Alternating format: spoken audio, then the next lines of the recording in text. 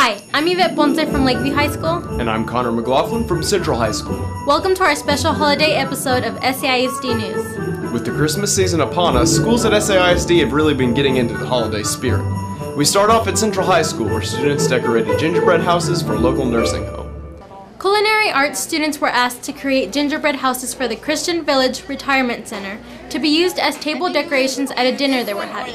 Students came up with their own ideas and designs for their houses. They had to, come together as a team because it's usually 2 to 3 kids working together to come together for that idea, and then they had to actually work together, and it's really fun to watch them work together, and it takes a lot of patience. They had to kind of come up with a plan and let me know, and to tell me what candies they thought would look great, or graham crackers, or different things that they would need. And so we made a list, and so then when it all came in and they got their houses to stand up, that was the hardest part, is getting those houses to stand. And so once they were stand and solid, then they could begin decorating. So it's really it's like a 3-week process. Students at San Jacinto Elementary got into the Christmas spirit with several fun holiday activities. 4th graders in Miss Price's class rotated through several different stations where they completed fun Christmas craft projects that helped to reinforce skills they had learned in class. Activities such as making Christmas ornaments and writing concrete poetry required the students to follow procedures, use critical thinking skills, and express themselves through writing. They love it. Hands-on, it seems like they grasp it a lot quicker than they would if it was just a worksheet, and on their own.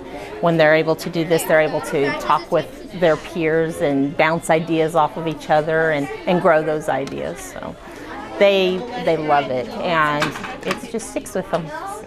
Students at Rio Vista Head Start also completed Christmas craft projects in a fun parent involvement activity called Deco with Dads. Students and parents worked together to decorate Christmas ornaments and decorations to use around the Head Start Center. Some of the projects included creating a Santa Claus face, Christmas lights, gingerbread houses, snowflakes, and stockings. Center Director Stephanie Hernandez said that parent involvement activities like this are a very important part of the Head Start program. And we actually do parent involvement at least once a month. We try to promote mostly our father involvement. As you're aware, the importance of fathers is really high, especially with our Head Start program. We also do other activities throughout the month. We do Read With Me, where we encourage the parents to come and sit down and read with the children in the child's classroom. This promotes, again, parent involvement. It also promotes the literacy, and it promotes reading with the child. If we can get them to do it here at school, hopefully they'll go home and do it with their child. We always tell our parents when we promote this how exciting it is for the kids. When they see their mom and dad come pick them up from their classroom, bring them over here to do something with them, it just makes their day. Afterwards, they're like talking about it with the other kids in the classroom. If they take their activity back to their room, they're showing it off. You just really see the difference in their eyes and in their faces throughout the whole day. We end this week at Bel Air Elementary, where students completed different activities based on the book The Polar Express. After reading the book to their classes, each 2nd grade teacher hosted a different station. Students completed activities such as making a train, playing Polar Express Jeopardy, and writing about what they wanted for Christmas. Miss Purcell explained how they incorporated learning into these fun activities. In one station, they're doing a Jeopardy game, which they are playing the game, and then they use their whiteboards to answer the questions, and the questions are based on the story. So then they have to make sure that they listen to the story, so there's comprehension there. In the writing station, the teacher is having them think about the first gift of Christmas, and in the story, they give the first gift of Christmas, and so they pick the little boy and he chooses a bell.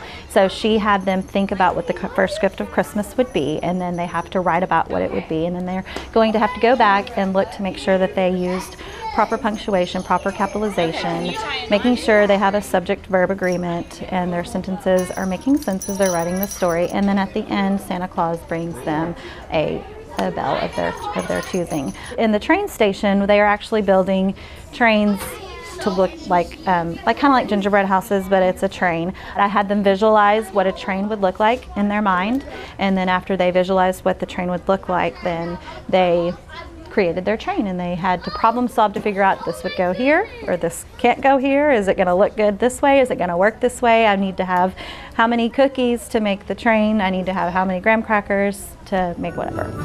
And that concludes our holiday edition of SAISD News. We'll see you back here after the Christmas break. Students will return from the holidays on Monday, January 7th. Until then, we wish everyone a very Merry Christmas. Bye.